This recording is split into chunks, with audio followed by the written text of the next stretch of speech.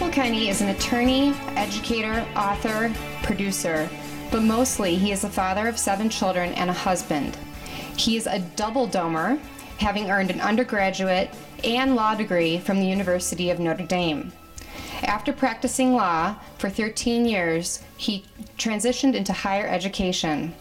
He has taught and served in several capacities in Catholic education for more than 20 years.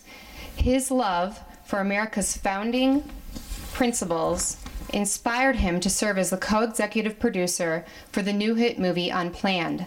Additionally, he co-authored the well-received new book, In God We Trust, Morally Responsible Investing.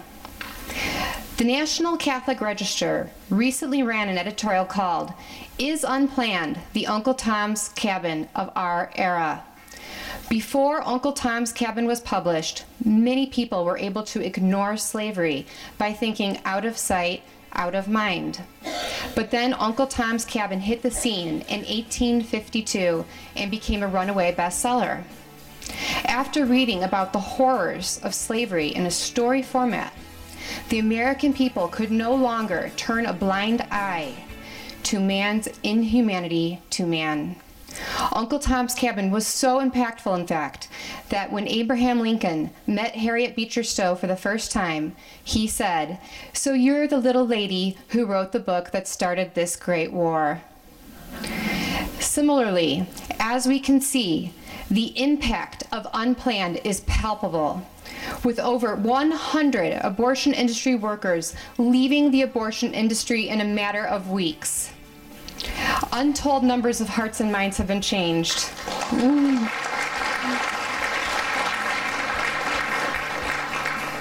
Untold number of hearts and minds have been changed, with many women stating that they decided to keep their babies after seeing this movie. Just 2 days ago, at the National Catholic Prayer Breakfast in Washington, D.C., the Bishop of Phoenix, Reverend Thomas Olmsted, said these words, "Christ calls us to stand up for each child. Brothers and sisters in Christ, we can do this. We were made for times such as this. God destined us for these historical circumstances. May we be ready each day to say with Isaiah, 'Here I am, Lord, send me.'" Michael, from the bottom of our hearts, thank you for spending this time with us. Thank you to the cast and crew of Unplanned for having the courage to stand up for those who have no voice. And most of all, thank you for answering God's call with, "Here I am, Lord, send me." Thank you. Thank you. Thank you.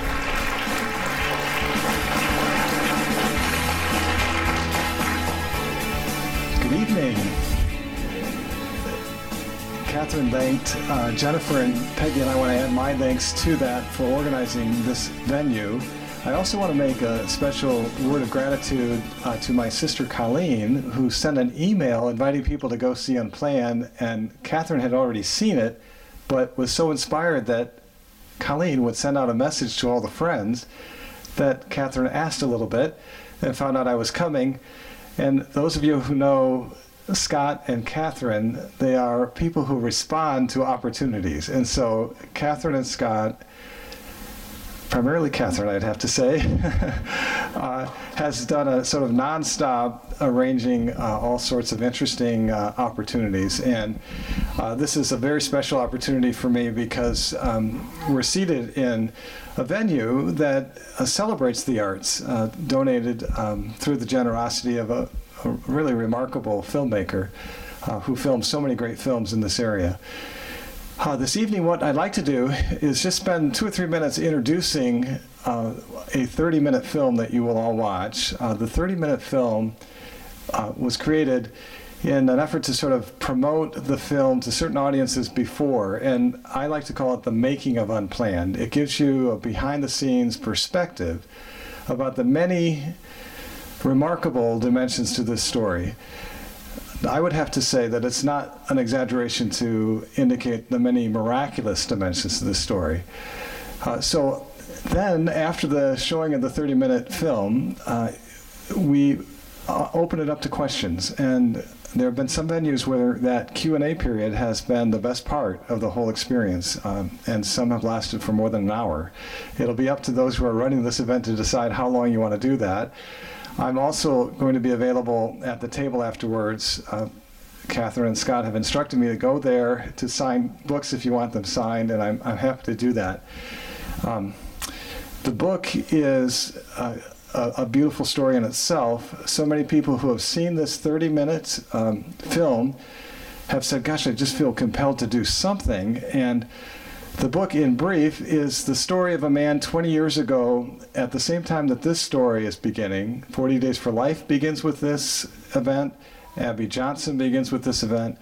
And George Schwartz was approached by Tom Monahan, the founder of Domino's Pizza, and said, is it possible to create a mutual fund where I can have the peace of mind that none of my money is supporting pornography or abortion or corporations that choose to support abortion, Planned Parenthood in particular?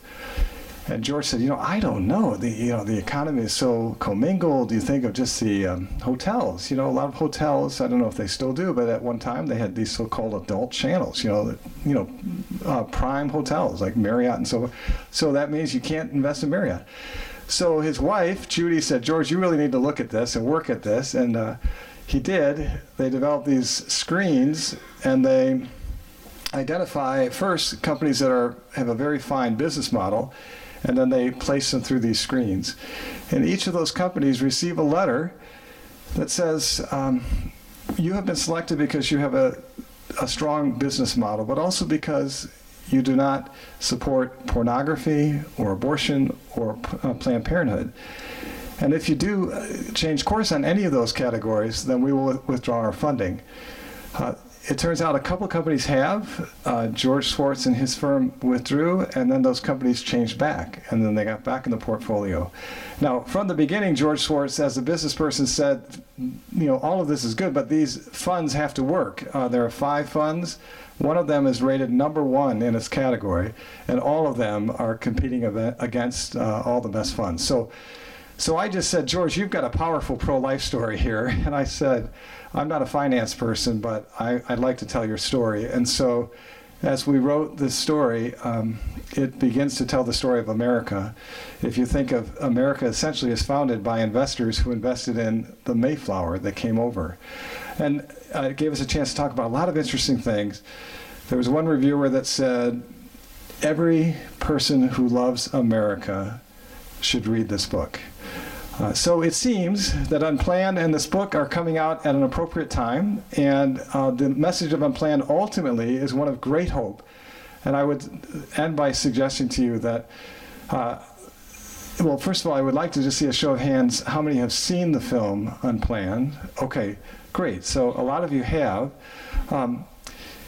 That at the end of the film, we have a person in our country, which should make us all very proud, who is anonymous, who has said that as long as that film is in the theaters, the message that comes on the screen where those who want counseling can immediately contact that line, and I will provide the funding to ensure that there is a live counselor available as long as the film is running. It's astonishing. So we've received requests for this film from over 17 countries. There's lots to be told. I'm happy to answer any questions. And so at this point, though, I suggest it would be a good time to start the film. And Rick, if you're ready to do that, we can do that. This could change.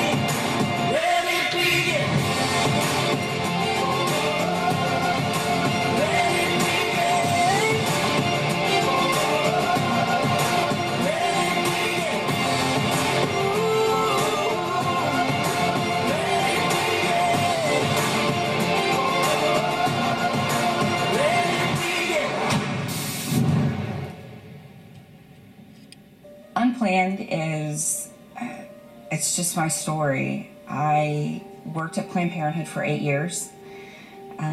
Loved my job, loved what I did, believed that I was helping women. That's how I got involved in Planned Parenthood. And then really had my eyes opened. I just moved away from the catheter. They always move. That's why I do it this way. And I knew then that abortion took the life of an individual and unique human being. And I knew if those two things were true, then I was on the wrong side of this issue. I was on the wrong side of this debate. We had a wonderful girl that we know by the name of Megan Harrington. She came up to us. She's a Hollywood producer. She came up to us and gave us the book Unplanned by Abby Johnson. Said, you should make this a movie. I mean, someone that went from one side of the fence to literally the other side of the fence on such a hot button issue as abortion. To me, that's a powerful story. So as soon as we read the book, I was on board. About a year and a half ago, we were coming together and praying about what are we going to do, what's up ahead, and we felt specifically at this time that it was time to make Unplanned. I would get emails all the time from people who would say, I have no experience in film, but I read your book and I want to turn it into a movie.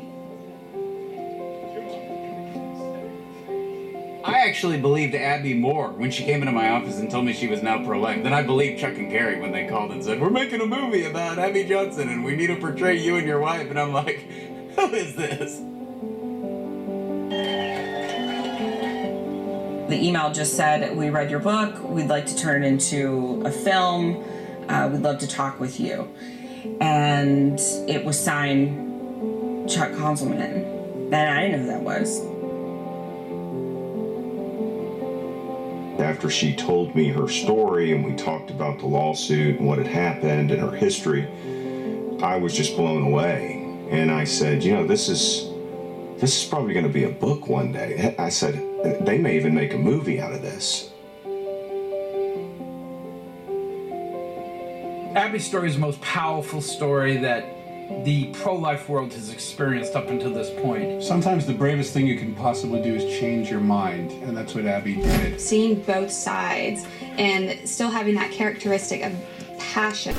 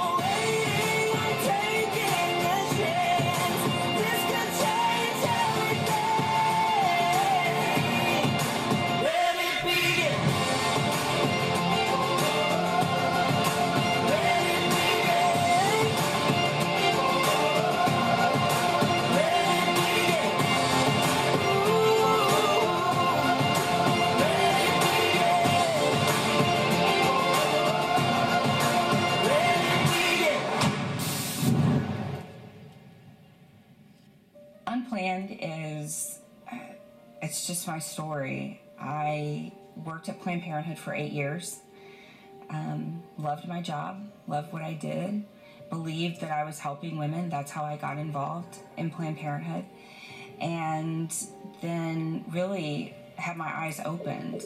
I just moved away from the catheter. They always move. That's why I do it this way. And I knew then that abortion took the life of an individual and unique human being. And I knew if those two things were true, then I was on the wrong side of this issue. I was on the wrong side of this debate.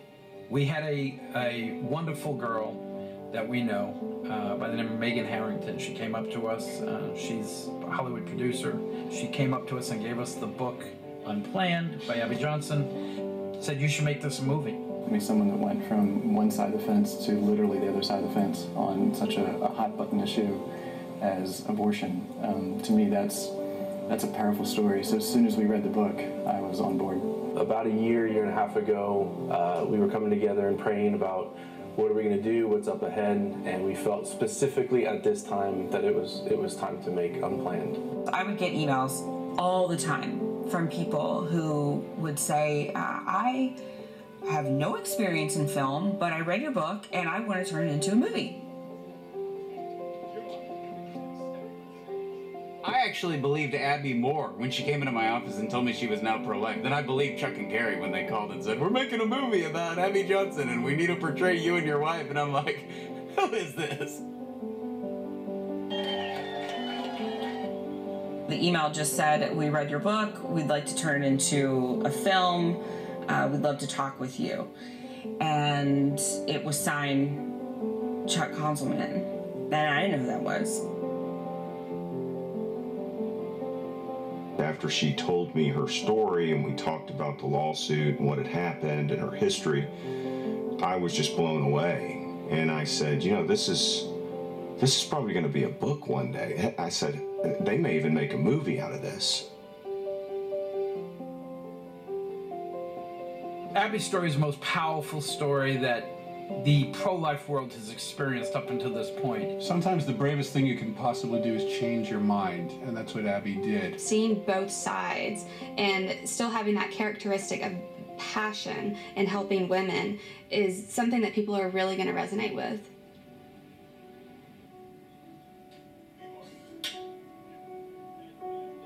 We all have a story, and I think the impact that a true story can have, you just can't deny. Everything we've done in this movie is absolutely true. We haven't added or detracted from anything. We just tell the story straight as it is. You would think it's a film about life ending, but in many ways, it's a film about life beginning again. You actually get to encounter what women go through. You actually get to see what the reality is.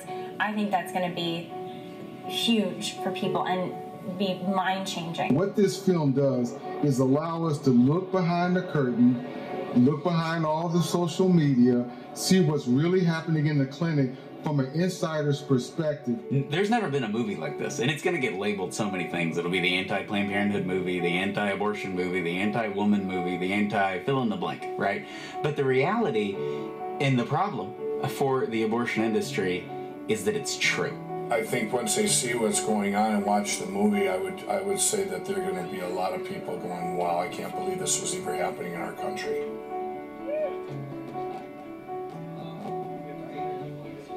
We moved forward in faith all throughout prep without knowing that we had the money to make the film until we got really close to shooting. And I had employees that were on for 10 weeks that didn't know if they'd had a job the next week. You know, I would tell them, okay, we can go another week and you're employed and hope to show up on Monday because we're not sure we have enough to pay for the following week. So there's a commitment level that begins there when people would say, I'm so committed to this project, I want to be here, I want to be a part of this, I want to see this thing through. That kind of buy-in is not the same as I'm just showing up for a paycheck. We slid into the week before we were scheduled to start shooting with our financing incomplete and without a lead female for the role to play Abby Johnson. Which you're not supposed to do. And rather than with a week left. And we were unable to push the beginning of our shooting dates. Now Monday morning we're shooting. We got a 4,000 square foot set. We have 150, 200 people working. We've got millions of dollars at stake here. And the Thursday night, we still don't have a lead. We got to do hair, makeup, change her hair to red. 52 wardrobe looks 52. In the movie, and she hasn't, and no one started lining up her clothing yet. I mean, this because we didn't know who it was going to be. So we're going through the list. Literally one by one, I'm getting chopped down. The last person on my desk is this person, Ashley Bratcher. When I first auditioned for Unplanned, I didn't really know who Abby was. And I was so compelled just from those 3 pages of sides. I got online immediately. I listened to her testimony. I watched her videos on YouTube. And listening to Abby speak and tell her story, I was floored. I mean, I was just ugly crying. And it really hit home for me on a very personal level. And I was just so moved by it that I went home and I told my husband, I said, I need to be a part of this film. She then sends us 2 emails with passion that was so powerful, and then speaks to us on the phone and says, all I can say is 2 years ago the Lord spoke to me and told me he had a mighty work for me to do, but I was not ready. But when I was, he would tell me what it was and would bring it forward. And she says, I know this is my story to tell. And she was so passionate. I was warned by multiple people, even people who knew that I had auditioned and just read the script, said, you'll never work again. I wouldn't touch it with a 10-foot pole. Don't do it. And I said, there's no way I can't not do it. She is Abby Johnson. Even Abby Johnson, when she was on the set, said, that's me. And I can't believe it. Our actress that plays Abby, Ashley Bratcher, plays her beautifully. She has filled that role so well. Well, who am I supposed to talk to about this? I don't know. All right, I don't know. All I know is that here we are 8 years later, and you're still thinking that you can change them. When the only thing that's changed is you, Abby. Abby is really feisty, and she says it how it is, which is one thing I really love about her, and I may have been told that I'm kind of like that a couple of times. What I'm saying is that I'm not going to apologize for doing a job that helps women in crisis.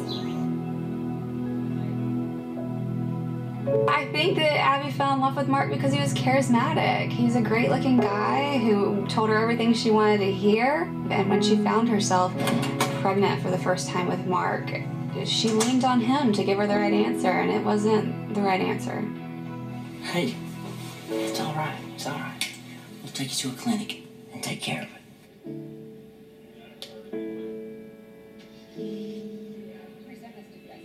So I had already come to Oklahoma, and I had been working for a couple of days, and my mom called me. I don't have a wonderful relationship with my parents. I had kind of a rocky childhood. My mom had always been very open with me when I was younger that she had had an abortion before me. And she had always said things like, I was going to abort you, but I chose not to. Like, I could never do that. But I did know that when I got ready to tell my mom that I was doing this movie and start explaining who Abby is and what the film's about, that she might have an emotional reaction. And she did. But more than I anticipated. I could just feel her weeping through the phone, and I said, Mom, I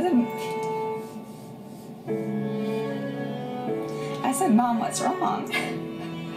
And she said, you don't know this, but I was there in the clinic. They had called my name, and I was in the room to abort you, and I got up and walked out. And I had no idea. And so you were literally 10 seconds away from an abortion. Now 30 years later, she's going to become the face of the pro-life world. Can God cook or what? It's a very different concept to hear someone say, you know, abortion was an option, but I chose not to do that. As opposed to hearing you're seconds away, just minutes, seconds away from never having existed. But it's really evidence that God has just planned my steps long before I ever stepped foot on earth to be here doing this today. She was created before time by God for this moment, for a time such as this. So I guess technically I'm an abortion survivor, and I never knew it. This is truly a before I formed you in the womb, I knew you moment. She was created to play this role. Amazing.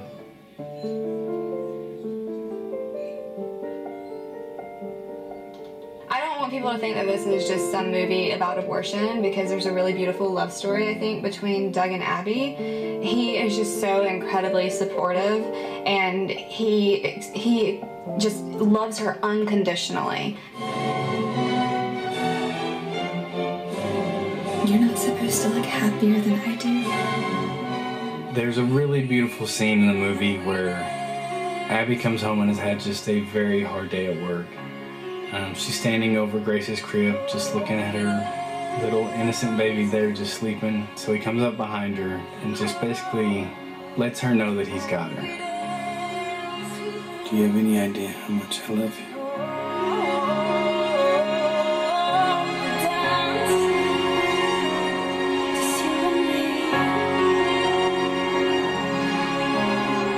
It's nice to know, not alone. I've found my home here in your arms. And you're committed to carrying this pregnancy to term? I am. We are. We only have so much time, so much energy. If you choose to spend it elsewhere, there's less of you for here. Look, I already warned Doug, we are one and done. In our story, Cheryl is the face of Planned Parenthood. This is Abby. She's our newest volunteer escort. Abby, this is Cheryl Alessandro, clinic director. Welcome, nice to meet you. You too. When Abby begins to realize that her own views are beginning to separate from the official Planned Parenthood line, it's Cheryl then that she'll be having her friction with. We are paying you to be a perfect instrument of corporate policy, and corporate policy is simple. We are an abortion provider.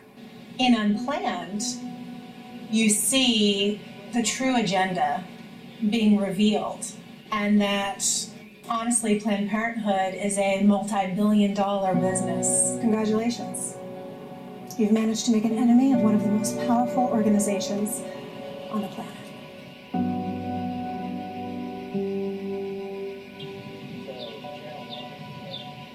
The statistics for abortion are mind-numbing. Worldwide, since 1980, 1.5 billion abortions. That's, what, a quarter of the planet missing? That's crazy. I think some of the most telling statistics, the most shocking statistics about abortion are just the gross numbers of abortions that take place every year. So we're at about 1 million abortions a year, about 3,000 a day, and this is just in the United States. And about 1 in 3 women in the U.S. have had an abortion or will have an abortion by the time they're 45. There are places in the United States where there are more African American babies being aborted than born.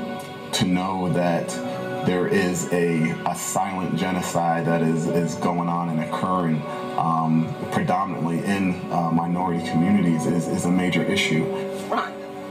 Rhonda, babe, please don't do this. Please don't do this. Whatever you need, you can come live with us. 79% of abortion facilities are put in minority neighborhoods. That baby you're carrying is going to be just as beautiful as Lily. Rhonda, don't do this. Rhonda! Within our African American community, millions of unborn children have never seen the light of day. How many doctors, how many lawyers, how many pastors never had the opportunity for their gifts and their destinies to come into fruition? There is no justice for the unborn because we don't see them die. Because it's done in secret, people don't really understand what's taking place inside the womb. Part of the rationale in our culture for abortion being as available as it is that the fetus is nothing more than a clump of cells. At this stage, between 6 and 8 weeks, it's just fetal matter. A lump of tissue, not much more than a polyp or a blood clot. That's been the party line for a very long time. And if that's all it was, if it was no more than getting a tooth removed, let's say, well, you shouldn't worry about it too much. So he's not a baby yet? No, not at all. And you can't feel any pain? None whatsoever. But most everyone is coming to realize because of the ultrasounds that it's not a clump of cells anymore. It is actually a baby. When Abby was a clinic director, 70% of her clients would self-describe as Christian. In the Christian church at large, in the Catholic Church, it's no longer spoken of from the pulpit because it's such a divisive issue. Priests and pastors are afraid to speak of this issue, and that needs to change. You can throw your hands up in the air, you can get mad, you can get frustrated, you can blame Washington, D.C., you can blame your uncle who's pro-abortion, you can blame so many people, but you have to respond. And the first response has to be offering this up to God and asking for his help.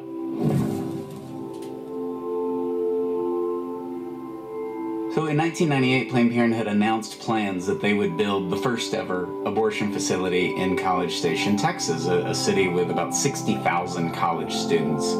And they bought the land under a different name, Then they announced that it would be an abortion facility, and people at that moment in that community started going out and praying when it was just a pile of dirt. And they were praying from that moment on till the day that Abby legitimately left. 40 Days for Life came about out of frustration. We saw our local abortion numbers going up at that Planned Parenthood. So we did 40 days of prayer and fasting and 40 days of a non-stop peaceful vigil outside of Abby's Planned Parenthood abortion facility. And that building now is a crisis pregnancy counseling clinic, very pro-life, and also the national headquarters for 40 Days for Life. I dare say those prayers had some effect. Unbelievable. If abortion can end in one community, then it can end anywhere.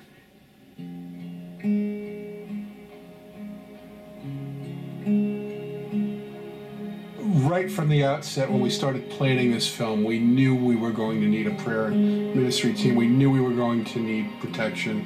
We knew there was going to be a lot of spiritual warfare going on surrounding the filming of this project. I've worked on sets before that have had people come and pray on set, but never, ever have I experienced it to the magnitude that I felt it on this film. The prayer ministry team that we put together was Catholics, evangelicals, all kinds from every denomination. I remember filming the most difficult scene in the movie, the abortion, the chemical abortion scene, and not realizing that not only our prayer team, but some of our crew members were standing outside of the wall, holding it up with their hands, just praying over the scene. The cast and crew all said that they'd never been on any kind of a set that was anything like this. There was such a feeling of peace, there was such a feeling of calm, there was such a feeling of camaraderie over the shooting. And for anyone that's not been around a movie set before, that's not the norm. So we knew the power in prayer. It was so powerful, as a matter of fact, that on every movie we do for now, it's a line item in our budget from now on. And so we intend to do it in an even bigger way. We want to recruit, for anyone who's listening, we want 1 million prayer warriors praying for this movie. So if you wanted to help us in any way at all, that's the way you could do it.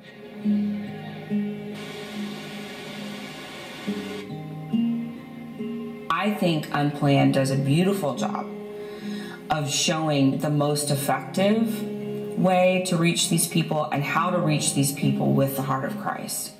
Why are you telling me this? Because I understand better than anyone that inside that building, they don't offer solutions. They only offer abortions. And if you go through that door, you will not come out the same person. Because you can't. And everybody wants to pretend like you can, but you can't. Because the truth is, you can let them get rid of your baby, but they can't get rid of the memory of your baby. And neither can you, no matter how hard you try. You know what to do. What's your name?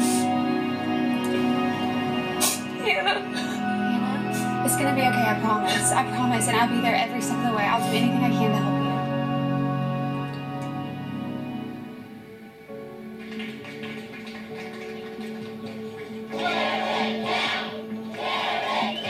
Media is the most important, most powerful tool for evangelization, for spreading word, an idea, a theory. I mean, there's nothing that is as powerful as the media. We've always said that if John or Paul or Peter or any of the apostles were here today, they wouldn't go door to door knocking and saying, let me tell you about Jesus. What they would do is they go and make a movie. No movie has spoken to post-abortive women like Unplanned will speak to them. This is the first thing that's come along powerfully from the other direction, saying, oh, by the way, there's another side to this argument. No one will be able to walk away from this movie and say, I didn't know. And to me, that is the most powerful piece of this film. My dad is 84 years old, God bless his soul. Jewish man, very pro-choice. He's an atheist. He's everything in that way, okay? And he called me up and he said, baby, what are you doing? Well, he hadn't noticed that I was making a movie, okay? So I said, Dad, I'm making a movie. He says, okay, yeah, send me something. Okay, so I sent them the barrel scene. In this barrel scene, they are wheeling out the refuse in 2 big blue containers. What people don't realize is, in those containers are babies. Is that what I think it is? Great, so? and they bring it to a sanitation truck, a waste truck, which carts it off and then gets rid of it. So my father starts to watch it. Do you mind if we pray over it? I don't know about that, man. Please? 10 seconds in, he stops and I hear him choking up. And he can't speak and he says, I can't talk about this anymore. I'll call you tomorrow. Bang. Next day comes, he gives me a call and he says, we have to stop this abortion thing. We need to make laws to stop this. He said, you've shown us what we didn't want to see. And just see, bam, 10 seconds of film, going back to what we said, why it's so powerful. 10 seconds of film changed the position that he had his whole life. Now we have a face, we have a voice from the inside that is showing us what we've never seen before. I hope Unplanned, the story of Unplanned, this true story, is transformative for people. We've got all this love actually working all through the film, and you see the power of what love can do. These women need hope, and they need the mercy of God. And everything else the world tells you it's just going to go away or it's not a big deal, that is a complete lie. And this movie will really speak to that reality. I think what this movie Unplanned is going to be able to do is really be able to help people see what's going on behind closed doors. Abortion's in our history. Let's keep it there. Let's leave it there. And let's see a country, a culture where we love children and moms, where we don't pit them against each other, but we can love them both.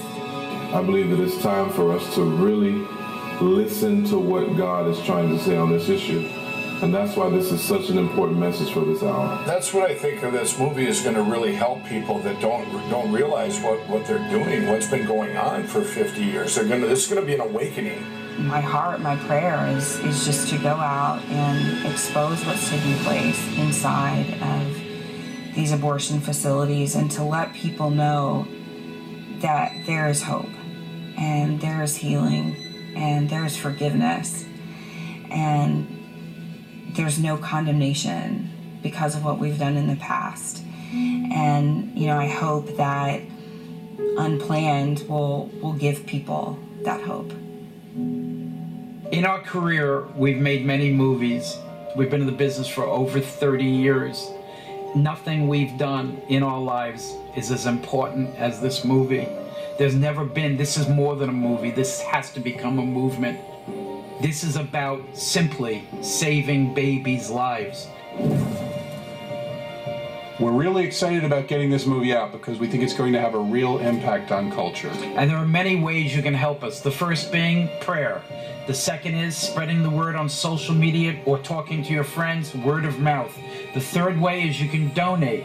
And every dollar that comes in, we will spend that on the marketing of the movie and to bring people to the theater. Creating awareness for the film. And lastly, theater buyouts. What you do is you go to Unplanned.com and there you can rent the theater and bring all your friends and relatives, or if you're an organization or a corporation. Doing a red carpet screening in your very own town. We're pleased and proud to be bringing you this film in the spring of 2019. And we look forward to seeing you at the movies. 'Cause I don't believe in accidents. Miracles, they don't just happen by chance. As long as my God holds the world in his hands, I know that there's no such thing as unplanned.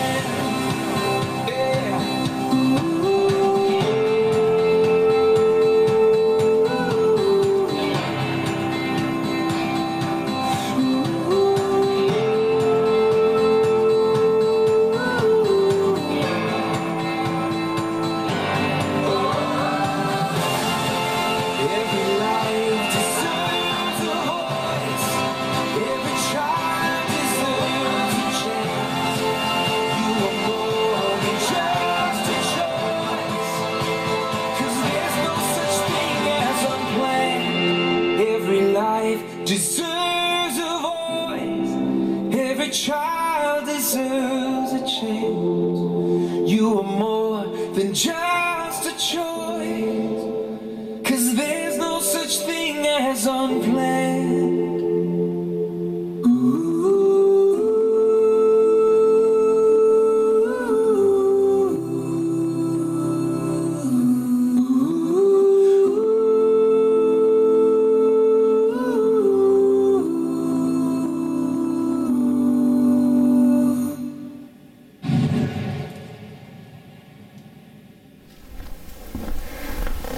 All right, so I don't know if my mic is working. Can you hear? Okay. I'm happy to tell a story right away. I'm happy to answer questions and start that process. I noticed one of the areas of this film that had the most reaction was when Cary Solomon used the expression, "Can God cook or what?" That's what I meant when I said all these miracles going on. This film was produced largely to be able to accompany all the hundreds of buses that come from all over the United States for the March for Life. It was finished just a few days before that pilgrimage occurred. And so I'm pleased to be able to say that our son and our daughter were on buses from Notre Dame St. Mary's, and I believe this was the largest turnout they've ever had. I'm not sure how many, but at least a dozen buses. And so the Notre Dame and St. Mary's students saw it. They're very creative people. When they got back to campus, they had an event coming up at the end of the week, and they were promoting the event, and at the end they said, "Can God cook or what?" So this is a movie that is very real. One of the miracles is that I'm somehow involved with this, and would you like to hear that story? Okay. I'll try to keep it brief. My sister-in-law Susan is here, my sister Sue, and my brother-in-law Bob, so they know it's very difficult for me to keep things brief. But the brief version is that in November of 2015, I received a call because really since the age 6, I've had this sense I'm supposed to be involved in film somehow. That's a different story I can tell you if someone wishes outside. But it's been very clear in my mind. In any event, I'm a very conservative person, and this didn't make sense to kind of go in that direction. So about 12 years ago, my wife Mary Claire said, you know, you need to pay attention to this sort of vocational calling. So I read everything I could on the film industry and started attending a retreat in Hollywood with a handful of Catholics every November. And I'm sure everybody wondered, who is this person from Livonia, Michigan at this retreat? There are stories I could tell you about that. Because of that interaction over the last 12 years or so, when the script for Unplanned surfaced, it's very difficult to make an independent film. All kinds of obstacles, and that can be part of our discussion. The first obstacle is raising substantial amount of money to be able to do two budgets. One is a production budget, and the second is called a P&A, Prints and Advertising or Marketing budget. So I received a call in November 2017 from a friend of mine from that circle, knowing that I'm trying to do what I can in the world of pro-life, knowing that I know something about the film industry, and knowing that I might know generous people who would be willing really to invest mostly for the cause as opposed to an investment. So I said, well, sure, but I said, I've read enough to know about the film industry that I cannot approach good people knowing that this is the worst investment you can make unless I understand whether we have a chance. And so you have a chance if you have a true story, if it's based on a national bestseller, and if the production values, if there's sufficient funding to ensure that the production values are at the top shelf level. So I said I need to interview this Cary Solomon and Chuck Councilman, and we had them on a speakerphone, and I had a few investors at the conference room table, and I started putting them through the paces on what I had learned through reading about filmmaking. They were very patient. But they had to wonder, who is this person? And finally at the end, I said, you know, I need to read the script. And I wanted to read the script because I wanted to be confident that it matched the book, because we can fully expect Planned Parenthood to say, well, that's an exaggeration. That's somehow a fabrication. The script was beautiful. It matched the book exactly. So the final question I asked was, are you familiar with the Passion and the making of the Passion? In these retreat experiences, I had the privilege of meeting Jim Caviezel, who played the role of Jesus in the Passion. And if those of you who know much about the making of the Passion, all kinds of spiritual warfare, including Jim Caviezel being struck by lightning on the cross during the filming, they took a number of precautions that way. So I said to these people on the phone, I said, are you prepared for that? And what are your preparations? They said, we will have a Catholic priest on set every day that we're filming. We will also have a pastor there. And as you see from this, they were quite serious about that. So that's when I knew this could work. And the phone conference concludes. Fortunately, the people in the room took my word for it with regard to the script, and we were able to supply the foundational funding that enabled the project to get off the ground. And so Cary Solomon refers to me as the person who launched Unplanned. So if there are any plans...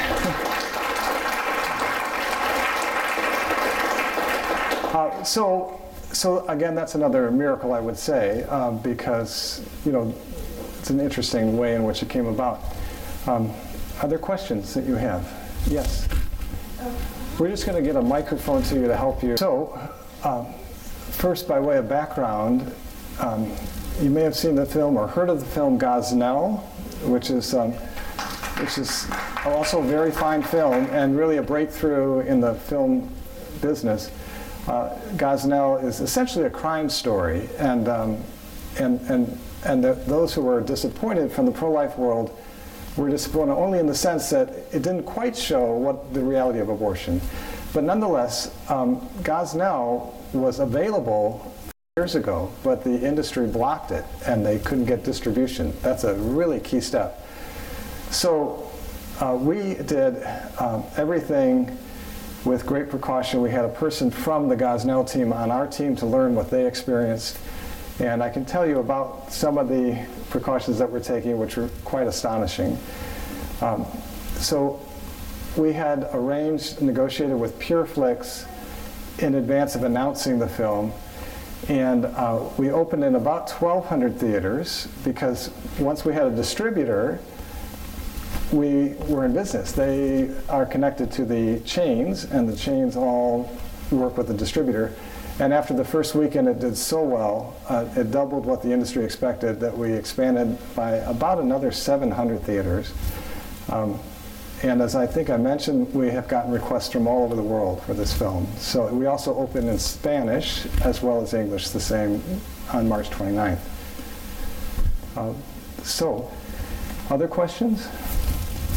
So, you know, you can only anticipate a certain number of things, but we knew distribution was key. You know, the industry can lock that down. You can be a Gosnell for 3 years, have everything done, and can't get going. Here are some things that occurred. We had 7 pieces of music that all of the artists who created the music were enthusiastic about having it support this film.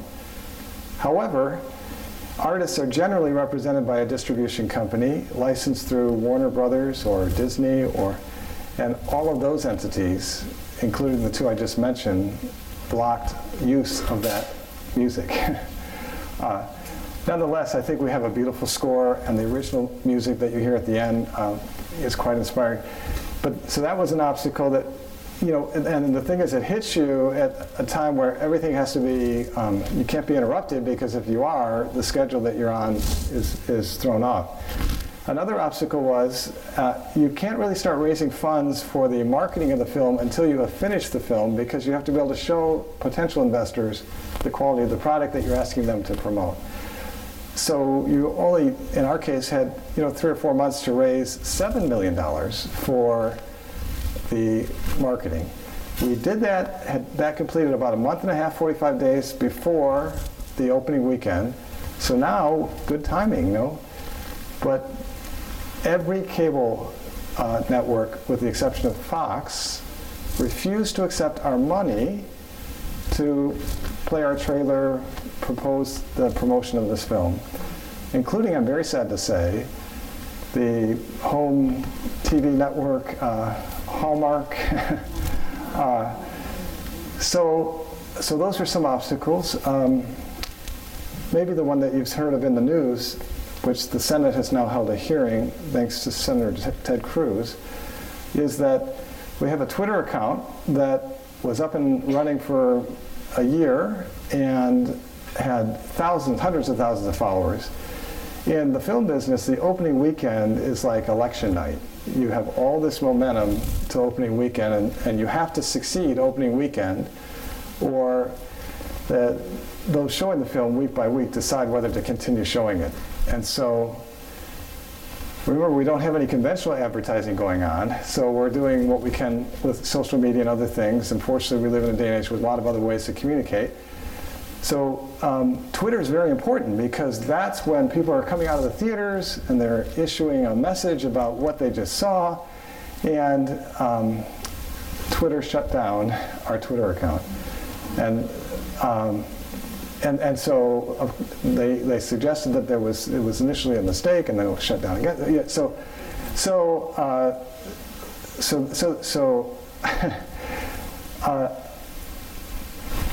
the first talk that I gave this week was at a beautiful parish called St. Odillo's. If you know where that is in Berwick.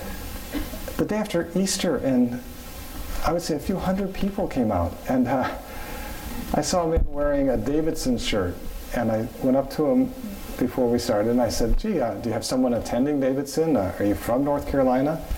He said, I'm a lifelong Chicagoan. I've just retired. I have a business that includes a major social networking communication system, and I posted an announcement regarding your talk at our parish tonight, and Facebook shut me down. This is a significant reality that we have to be aware of. Yes? We should all be outraged by what you just said about Twitter and Facebook. Well, so we live in such a fast-paced world that it's going to take some time. But I did Catherine introduced me to some very accomplished attorneys this week who asked the same question. And various theories were kicked around that seemed pretty tangible. So I don't know. We'll see. But you can imagine the business interruption claim that could be had, hundreds of thousands of dollars, millions potentially. So did that answer the question that you had with enough detail? There's more I could give, but that gives you a sense. You mentioned precautions earlier, and you would go into that. What kind of precautions? Okay.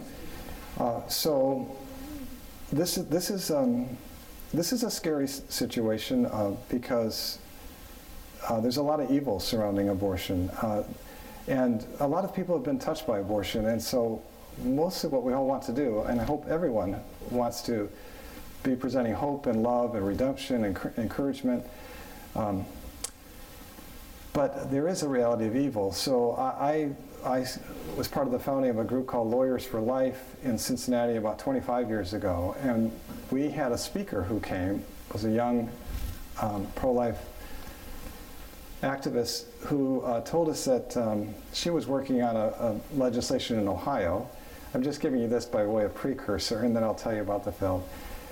We were one of the first people in the nation probably to hear of this situation.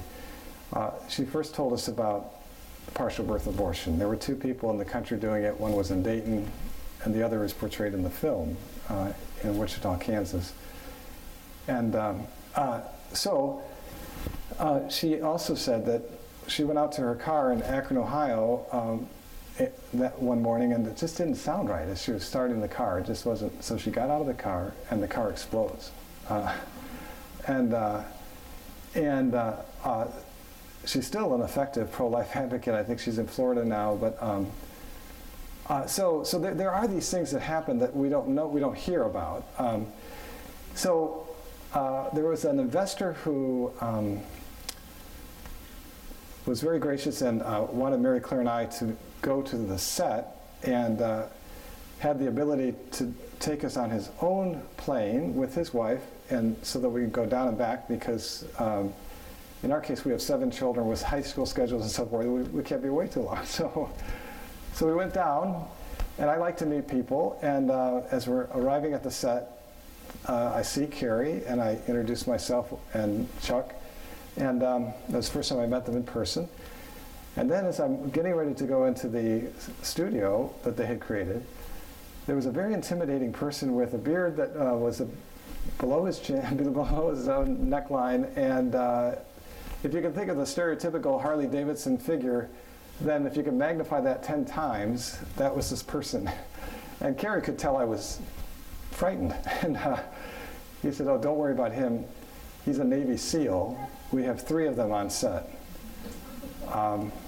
We filmed 75 miles of film, 3 different sets.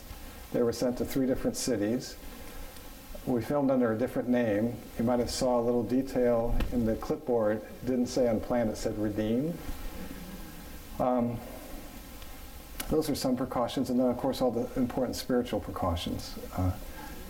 So there were 3 different actresses who had been cast for the lead role, all accepted, and all within 24 hours were talked out of proceeding by their families and their agents. And Ashley Bratcher is speaking in the Chicago area sometime next week, and please go see her. She is a really talented, in A Fair World, those of you who have seen it, In A Fair World, she would win Best Actress, hands down. It's that good, for those of you who haven't seen it. In A Fair World, the person who plays the Planned Parenthood representative, Robia Scott, would win Best Supporting Actress. She's very good. There was a person who told a friend of mine that there were only 2 films that he's prayed throughout the whole film. One of them was The Exorcist, the other one was Unplanned. Robia Scott is a very effective pro-life speaker. She had been an actress about 15 years ago and is in ministry the last 15 years, and she came out to play that role, and very convincing. So, yes. I was wondering if, since the film has been showing, you've had different religious leaders, like from different denominations around the country, contact you to have that discussion about talking about abortion from the pulpit and with their congregations again, since they don't anymore because it is such a controversial issue. I would hope that you would start to see that happen more. Yes, so I'm Catholic, and in the Catholic world, the Pro-Life Secretariat Committee is led by Archbishop Naumann of Kansas City, and he's been fantastic. We screened it for him and others, and at the March for Life at the Basilica, he gave the homily, and in the homily he said, if you only see one film in 2019, see Unplanned. So there is, I don't know exactly to what level. Before the film came out, another obstacle we faced was that the motion picture industry, we had expected PG, maybe PG-13. There's nothing in the film that would qualify as R, in the sense that there's no immodesty, there's no profanity, there's no excessive violence, there's no exploitive violence. So on the one hand, we were sort of happy that it's an R-rated, in the sense that it made us, enable us to say, well, even the motion picture industry understands this is a very serious business. But from a strategic standpoint, the experts on the team said that no, that this is a roadblock. What this means is we cannot show our trailer before any film other than the R-rated film. So that narrows the audience that could even know about it if they're in the film. And we have in this country the ability for a person to, without their parental consent, receive an abortion but not see Unplanned. And it is a very important film for, I have spoken to an 8th grade class and shown this to them at the request of their pastor. And they were terrific watching this, and the young men kind of put their shoulders back and they want to protect it. Certainly every high school person needs to see this. So I think, okay, so I know that in addition, I'm told that the Mormon community have sort of rules, and some evangelical Christian communities have rules against seeing R-rated films. So there was discussion with those leaders before it came out, once we got the R rating. And Franklin Graham was terrific, Billy Graham's son, promoting it. There was one person who said, yeah, I'm going to tell people R for recommended. You know, so, But it was a huge obstacle, you know. Yes, ma'am. Unfortunately, no, he had nothing to do. George Soros is a brilliant person, but he had nothing to do with supporting this. And I'm very sad to say that his foundation, you know, he's preparing where his resources go, has dedicated enough funding, I was just told this because I'm visiting Chicago, to abort the population of Chicago. How a person so sophisticated would want to direct money on that scale that way, I don't know. But we did have potential investors who said, I want you to take that scene out where you're naming certain people that support Planned Parenthood, and the filmmakers said, you know, we can't do that. This is part of the story. And hopefully George Soros will change his mind, or so, yeah, or who knows? I mean, but no, unfortunately, I think Robia's Scott character is an illustration of the hardened heart, which you know, happens. And yes. Michael, can you talk about maybe the impact this had on the careers of the people, the actors and the techs and the directors? Sure. Are they ever going to work again, or is that? Yeah, so all of them understood they were taking a significant risk by doing this. But as you saw, Ashley Bratcher in particular said that I cannot do this, you know, cannot not do this. Everyone who was part of the crew and the sort of technical team, you know, were screened to ensure that they were at least open to the pro-life argument. The production of Cary and Chuck were very open about that. There's another film that's trying to get started called Roe versus Wade, and you may have read in the news in June they were ready to start filming, but they hadn't told the people what it really was about, and their whole crew left, you know. So we took a different approach. You know, we screened for that, and by and large, as far as we know, most of the people were at least open to the pro-life position. I did hear that there were a few who really kind of slipped in there, but then became pro-life through this process. You've reminded me of an interesting story, which is that there's a married couple on as part of the team who were expecting a child, and they donated their 13-week ultrasound for the ultrasound image. And now there's a directory of all those who are featured in the film, and this is the youngest person ever listed in the directory. That child is now about 4 months old. So lots of ways to communicate pro-life. Yes, sir. The lead team was, I think, pretty strategic about rolling this out, and so I don't think Planned Parenthood really became aware of it until a couple of weeks before, and so I was interested in tracking what happens during that time period, and it was silent, you know, and so we were all kind of concluding, well, they're probably taking the approach that let's just see if this blows over, you know, it might just flop, and why even say anything?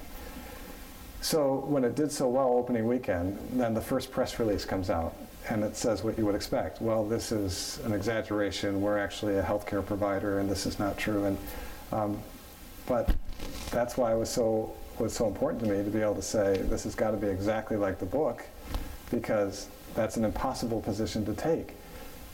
Abby Johnson was the youngest clinic director in the history of Planned Parenthood, and a few weeks before this episode occurred, she was literally at their annual fundraiser, literally sitting next to Hillary Clinton, the honored guest, given the award for the person of the year, the person that did everything by the book so well that she's named as the top employee of the year. So it's impossible to say that this is so.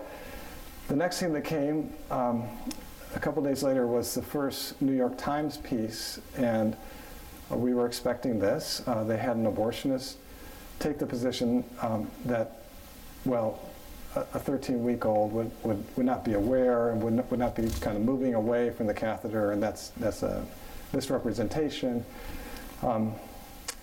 So I'm reading this, and I researched who this person is. I have a little office space in the basement of Domino's Farms, and it turns out this is a young abortionist who does ultrasound-guided abortions, and she's only a few years out of medical school, located about a mile from where I'm sitting. And so we made some calls, and there are doctors all over the world that were prepared to respond, and we put together an editorial in response. And so those have been kind of the two primary Planned Parenthood things. But do you think it might be possible that Planned Parenthood would know somebody at Twitter or Facebook? Or most recently, if you look up Unplanned, do a Google search, you'll find drama/propaganda. Now, I have never seen a film labeled propaganda. And you can imagine anybody who's like on the fence about whether to see this, is this a real movie or is this somebody trying to just persuade me to be pro-life? And they go look it up and they see propaganda. Well, I'm not going to go. So perhaps Planned Parenthood influenced that. I'm just suggesting that they may know people. I don't know. I do know that on Tuesday night, when I was at a presentation, I mentioned the story about how the night before my little talk was shut down, a person in the audience said, I have a very good friend who works at Google who just left, and the culture there is, and he still is of this mindset, that we have the right, authority, ability to censor who we want to. And it's a dangerous mindset. Yeah. So I'm giving longer answers. I hope that, I wanted to make sure I answered that one though. Okay, yes? Yeah. No, that's a great question. So we had some strategies before we opened where there were tickets being delivered or vouchers into Planned Parenthood facilities. We had different, so this film is ultimately about 40 Days for Life also. Remember, they begin at the same time that Abby Johnson is beginning. It's a beautiful miracle, really. So we had over 440 Days for Life volunteers at theaters that were bringing people they knew were not pro-life, giving them a free ticket and say, just come accompany me to see this. And we've gotten all kinds of reports of people changing their minds. If you want, I have a little testimony on my phone I could read to you. It's pretty powerful that there was a wonderful lady in Ann Arbor who wanted to inspire University of Michigan students. And for those of you who don't know University of Michigan very well, it is, well, I mean, the abortionist who was quoted in the New York Times is sort of the epicenter for a lot of Planned Parenthood activity. They've had various things. So in any event, so she wanted to sponsor the U of M Students for Life, and hopefully they would bring students as well. And she did, and the students sent back the response, and amazing. I mean, these students were saying, would you like me to read a portion of her statement? Yeah? Okay. The movie was incredibly impactful. I saw many students crying during and after the movie. Our group decided to be more committed to praying in front of abortion clinics. So we appointed a committee chairman to our new prayer committee who will be in charge of organizing this initiative for next year. Oh, there we are. So we'll be doing sidewalk counseling and praying next year consistently. I know the students in my group were more committed to the cause, as you're saying. After seeing this film and seeing a depiction of abortion, many were moved by the main actress's acting, and I had many students from Young Americans for Freedom reach out to me and ask to join Students for Life after watching Unplanned. We brought some students from other student organizations, and as a result of this movie, they want to be more involved with ours. We are able to see the reality of Planned Parenthood and abortion and become more convicted to share this message. One of our students wrote, "It helped me see into the abortion industry in a way I hadn't been able to before. Not only did it show the heartbreaking realities of an abortion procedure, its effect on the mother, child, and family, but the ways that their business model is far from the compassionate nonprofit that they show to the world." So, really powerful. Yes. Now you had a question earlier. I want to make sure I didn't forget you. So I'll give you two examples. And what was the question? Oh, I'm sorry. So the question is, could you comment further about spiritual warfare? What does that mean, and how might that be manifested in the context of the making of this film? Okay, so Father Mark has offered to back me up with the expertise. I will tell you two things that were reported to me, and there were many others. But in every meeting we started with a prayer. We did everything we could. But we had a team of people in Nashville, Tennessee, that were in charge of managing the advance sales. So we had hundreds of theaters that were booked in advance.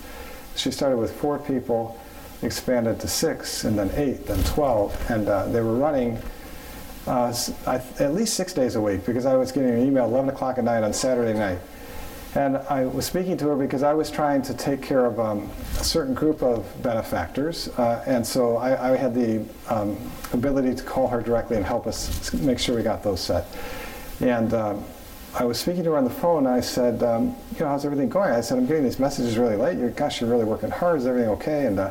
And she just sort of laughed with a kind of a sense of, she'd been down this road before, and she said, well, it's a little bit more difficult now because I've got a broken arm, and I said, how'd that happen? And she said, well, the enemy, I don't know exactly what she means, but we had one team member in Boston who's a biker, and she's biking down the street, and she fortunately had a helmet on, but hit by a car, flips over the car, lands on her head, and walks away.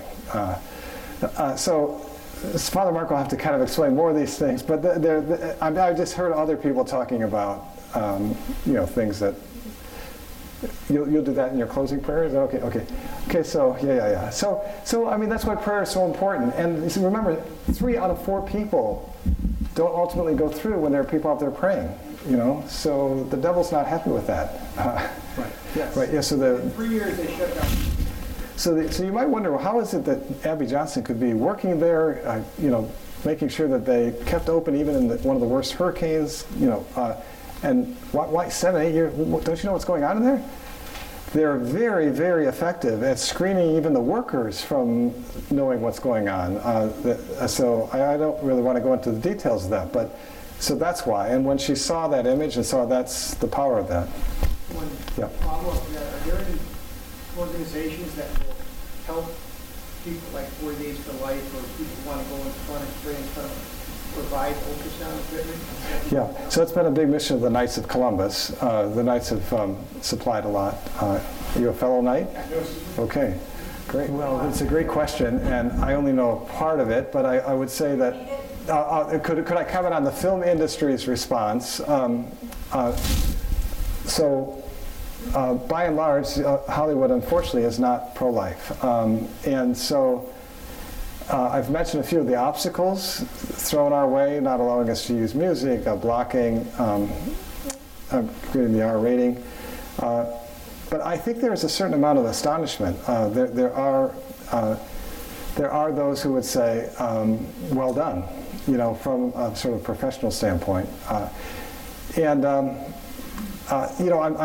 just hope that over time, and there are pockets of filmmakers, there are lots of people who would like to make great, inspiring films. I'm trying to think, is there more, Scott, that you're asking me to respond to? Competing films that are coming out. Oh, yeah. So one of the reasons why it's so important to get Unplanned out this year is when the script came to me in 2017, I was told that the industry intends to release 4 pro-abortion films in 2019, 2020. And of course, the industry didn't know about Unplanned, but one of them, unfortunately, is the lead actress is Sandra Bullock, who's a very talented actress.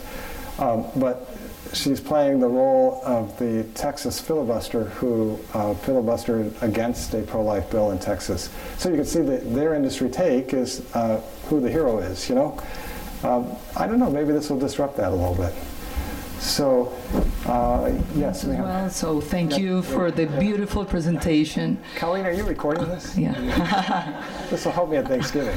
Yeah. No, and as I said, I really think all of us want just to run out and do something and spread the word. And as a coincidence, or maybe something that was meant to be, I received today from Colombia, from my friends that I have a group chat with from school, a change.org sign-up petition about the movie in Colombia. So they want the movie to be shown, and it seems that they have been having difficulties. So I wanted to ask, how can we, being from other countries but living here and have connections, and right now I have visiting from Colombia, the headmistress and the academic director of a Catholic school in Colombia. How can we do to have the film, or to have like copies of the film, to be able to show it there and make good connections with them? Would you mind giving some contact information perhaps to Catherine, if Catherine is willing to take that? Because so there's some very specific things that we could do. We're doing something that's, as far as we know, never been done before as it relates to the international release. And so your contact information would help us in Colombia. Thank you. And Thank you. Just a little second question. Yes, please. Once we went to watch a movie, I don't remember if it was a pro-life movie or a Christian movie or something, and I was surprised that at the theater they didn't have the poster set up like next to the other movies, and I went to ask and I said, why are you not promoting? And they said, oh, they just sent a poster and it got ripped or whatever, that's why we didn't put it up. Are you like able to set up the posters to advertise the movie, or what can we do about that? Yeah, we had talked about that before we released, because we knew that that had to happen with some films. And so because PureFlix is a pretty powerful distributor and have a strong relationship with the theater holders, we knew there could be individual theaters that wouldn't, but I haven't heard of a lot of reports that way. We've heard a little reports, but because sort of each theater house, there could be shenanigans, but nothing on a mass scale. Okay, thank you. Thank you. Yeah. So let's see. This gentleman back here had his question, then we'll come back here. Yeah.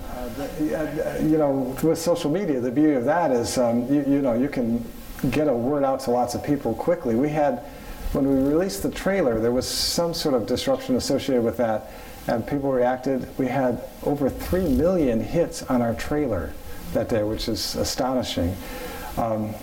When Ashley Bratcher, I would encourage you to look up, the first interview we did was a few weeks before Christmas, and she was on what I'm told is the #1 rated morning television program, which is Fox and Friends. And she was interviewed about her own personal story, and that was the -- story that day in the entire country in terms of how these things are tracked. So it's just a matter of sort of thinking through. I mean, you could attend this Ashley Bratcher appearance in support of the event next week and talk with people there. And there's really no limit to what can be done, unless you want to give a talk and Facebook hears about it. Did that help? I don't, you know. No, it's great. Okay. You're a prime example of getting the word out. Oh, thank you. No, thank you. Yes. Yes. Oh. Hi there. I was wondering if you could speak to the driving forces of the hatred toward the pro-life movement. How can we neutralize it or invite people to keep an open mind? And I also dare say that Abby has always been passionate, and I have not seen the movie yet, but her passions were initially disordered, like St. Paul's. So also the R rating, on some level, it's truthful because it's about slaughter. And I don't know if you can spin it that way. Well, that's how, we certainly have sort of used that as a way of kind of agreeing and showing that they agree. It's more the practical implications of that.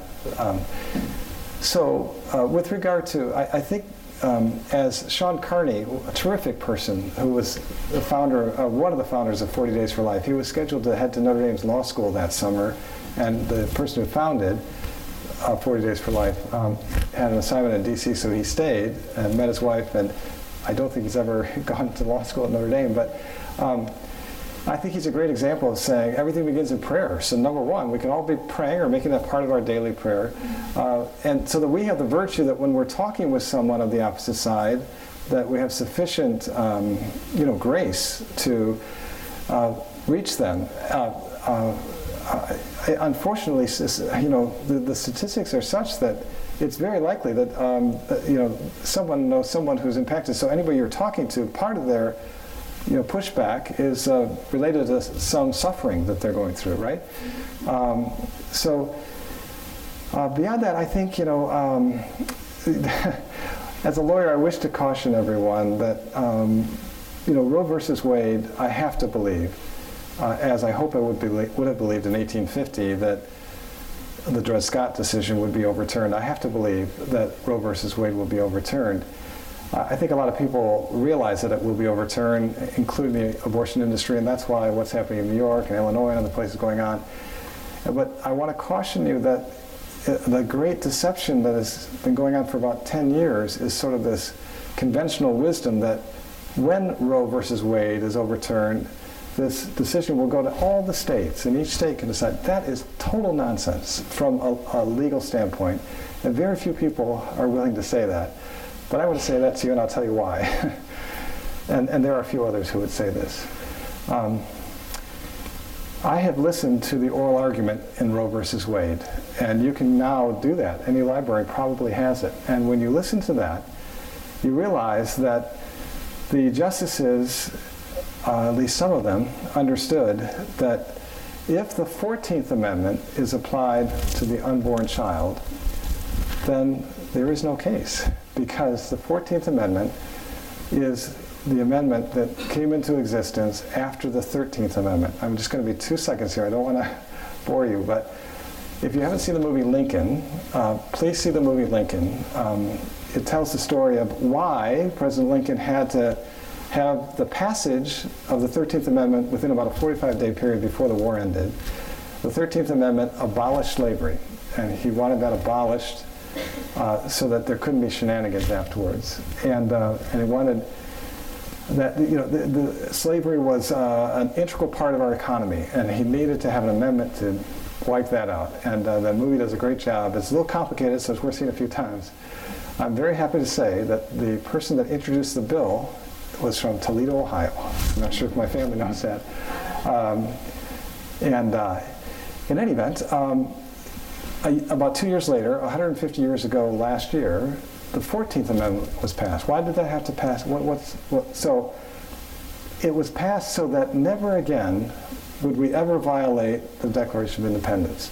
Never again would we say that there are certain people that are not entitled to due process, that there are certain people that are not entitled to equal protection under the law.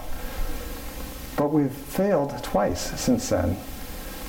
There was a decision called Plessy versus Ferguson, which had this nonsense concept that you could have things separate, and that's okay, that would be equal. So we had segregation for 70 years. Total nonsense. Finally, that was thrown out based on natural law principles, that every human being is deserving of the inalienable right, to due process, to equal protection. So in the oral argument, when you go to the library and you listen, there is a justice who says, if we apply the 14th Amendment equal protection to the unborn human being, you have no case, Sarah Weddington, the youngest person ever to argue a case before the Supreme Court, just a couple years out of law school. And she literally giggles in nervousness and says, yeah, I'd have a really difficult case. So that's what these Supreme Court justices need to do, is to have the courage to say what no one will say in the media, that the 14th Amendment absolutely applies to all human beings. And you will hear noise such as, well, that wasn't part of the intent when they passed 150 years ago, the 14th Amendment. Well, there are all kinds of laws that didn't intend to regulate the internet 100 years ago, or to deal with automobiles or planes. This is not what those who are manipulating the Constitution are doing. This is not about that. This is about applying the basic understanding of the words to a situation that is scientifically, factually provable. Whether we have 5 justices that will do that, or not is a big question. Okay, so please don't be fooled by that, and please try to think about it, and try, when you hear that, maybe encourage people, well, no, it doesn't go back to the States. So this is like, it's set. Yes. Yeah, I'm just curious about other means of distribution. So does the movie ever make it to a Netflix or an Amazon? And kind of what are the economics of that? Is it the filmmaker's decision? Do you have to be invited onto those platforms?